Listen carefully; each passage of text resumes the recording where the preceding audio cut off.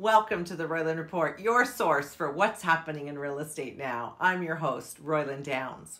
And don't forget to subscribe so that you don't miss out on what's happening in real estate. So if you're planning to sell your home soon, you'll want to know what's in store for the spring market. While things have calmed down a little compared to the buyer frenzy we saw during the pandemic, homes that are updated and priced at market value are definitely still selling. According to Jeff Tucker, senior economist at Zillow, sellers who price and market their home competitively shouldn't have a problem finding a buyer.